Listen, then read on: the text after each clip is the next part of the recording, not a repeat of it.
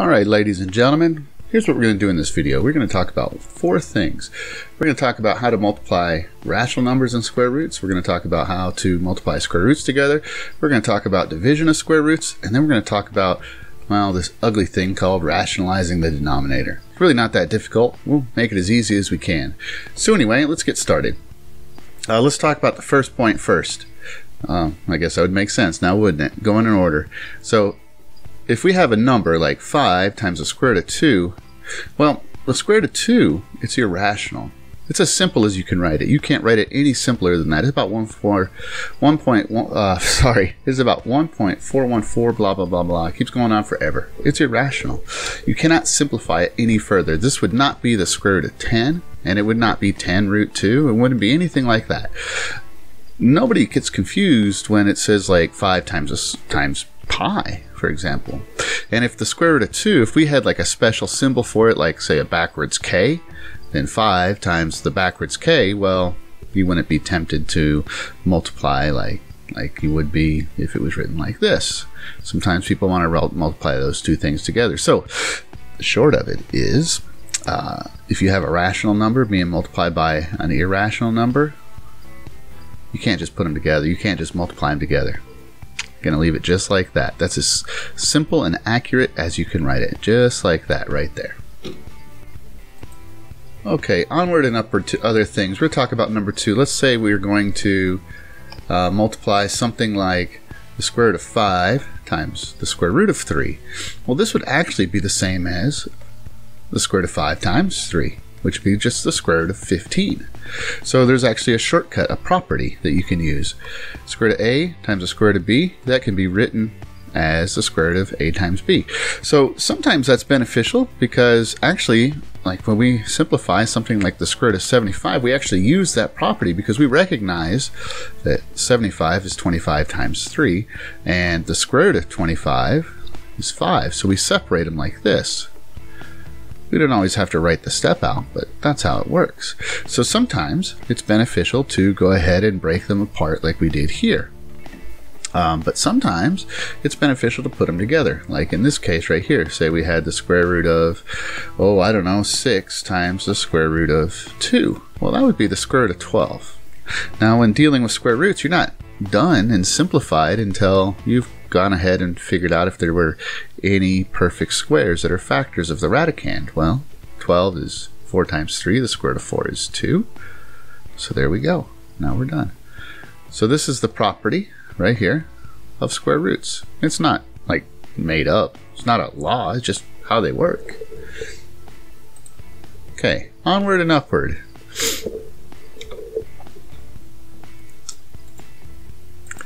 Okay, number 3, division. Now, division, like this, you have to be very, very careful. See, those two things right there, not written very carefully, but they are actually different. This actually equals the square root of 4, which is just 2. That's what that one right there equals. But this one right here, man, well, this would actually turn out to be just the square root of 2. And here's why. You see, the square root of 8 is the square root of 4 times the square root of 2. Well, that's supposed to say 2, so that'd be 2 root 2, okay? Now, that would make this right here 2 times the square root of 2 divided by 2, right? Because the square root of 8 is this thing on top, and 2 divided by 2 is just 1, so you're left with the square root of 2. Totally different things. So you can't, just like with multiplication, how you couldn't multiply 3 times 5 like that. Well, you can't divide either. You can't divide a rational number with the radicand of the irrational number. It's not how it works. However, the way that it does work is if you had something like, let's say we had something like the square root of 15 over the square root of 3. Now, that could be rewritten like this. And that's just the square root of 5. So we've got the property similar to like what we had with multiplication. That if you have the ratio of the square root of a ratio, well, that would be equal to the ratio of the square roots. What? Oh, that's kind of ugly to say. It's easy to see. Anyway, sometimes it's more beneficial to have it written this way, and sometimes it's more beneficial to have it written that way. It really depends on the context. It depends on the situation that you're dealing with. Now, let's go ahead and talk about something like if this was the other way. What if it was square root of 3 in the numerator and the square root of 15 in the denominator? Oh man, when we reduce that, we end up with 1 over the square root of 5. We could write the square root of 1 right there, but I mean, it doesn't really matter, right? Square root of 1 is just 1. Well, here's the problem. The problem is that square roots, irrational numbers, they can't go in the denominator. The denominator has to be rational. So there's a couple facts that we need to be aware of. And they're pretty obvious when you state them out. So first of all, a number divided by itself is just 1, right? So anything divided by itself is just 1. Also, the square root of 5 times the square root of 5, well, wouldn't that be the square root of 25, which would just equal 5? Well, that's a rational number. So what we're going to do is we're actually going to take this fraction right here, we're going to multiply it right here. Now it's equal to 1. The square root of 5 divided by the square root of 5 is equal to 1. So when you multiply something by 1, it doesn't change its value, but it is going to change how it looks. Kind of like getting change for money, right? You could have a $20 bill, or you could have, a 10, a 5, and 5 ones. So 1 times the square root of 5, that's just equal to the square root of 5, right? Square root of 5 times the square root of 5, well, we just saw that that equals plain old 5. That's okay. That's called rationalizing the denominator. That's right. Now, one thing not to get tripped up on right here, one thing to be aware of is that only the irrational parts of a denominator are an issue. If you have a rational part of a denominator, it doesn't really matter. So, I don't know, the square root of 5 over 8, there's no problems there. But the square root of 5 divided by 8 root 2, now there's a problem.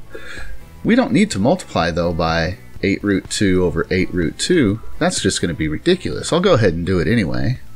But what you're going to see is when you're done, you have a whole bunch of reducing that needs to be taken care of. So we got 8, and then we got the square root of 10. And then in the denominator, we've got 64 times 2, because 8 times 8 is 64, right? Like 8 times 8 is 64. So, and 64 times 2, oh my goodness, is that 128? I hope so. That'd be awful embarrassing if it wasn't. Turns out we actually have to reduce this, though. You see, there's 8 happens to go into 128. Dang. Boy, that's just ugly. It goes in 16 times. So this is actually going to be the square root of 10 over 16. Now, if we did this a little bit smarter, so let's go ahead and take a look at our original thing right here. Now you see the square root of 2 right there. This is the issue. We can't have that in the denominator. And to get rid of that, all we really need to multiply by is the square root of 2 over the square root of 2. So the numerator, square root of 10, now the denominator is 8 times 2, because, right, the square root of 2 times the square root of 2 is just 2, and that would, of course, be 16. So but writing it a little bit neater, square root of 10 over 16, and you're done. So anyway, I hope this was helpful. If it was, you could really help me out by clicking like and maybe even sharing it. And as always, you should visit my website. It's thebeardedmathman.com. At that site, what you're going to find is all kinds of good math topics that are discussed, like square roots and other things. In fact, if you're a high school student, you could work your way all the way through high school with my website. It's under construction right now, but if you're watching this video, then I'm right on pace with where you're at. So anyway, check it out. Also, if you want to help me make more videos like this, you could also visit my Patreon site, patreon.com/beardedmathman. I'll put links in the description. Anyway, thank you for watching, and I hope you have a wonderful day. Oh boy, that got all kinds of ugly right there. Well, that's a sad face. Hey, real quick, have you ever noticed that a smiley face looks really nice and innocent until you give it eyebrows? Then it looks like maybe it peed in a punch bowl or something. I don't really know. It's scary. Anyway, thank you for watching.